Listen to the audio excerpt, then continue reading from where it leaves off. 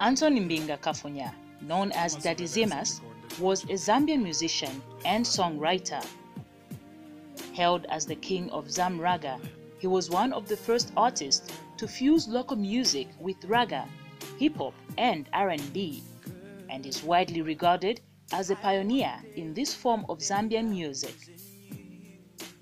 Zemus released the chart-topping album Chibaba in December 1999 to critical acclaim.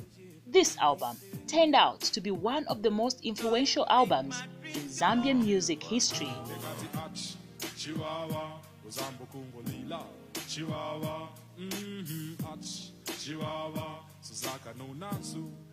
It heralded the new wave of Zambian sound and inspired several other upcoming Zambian musicians.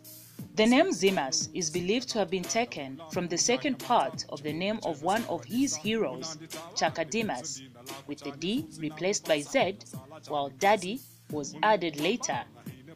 Daddy Zemus was the first to rhyme in a local Zambian language.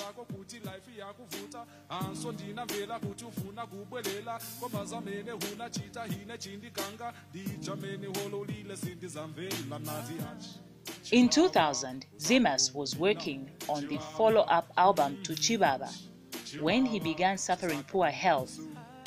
Sadly, he died on 3rd January 2001 in Lusaka at the age of 33 years.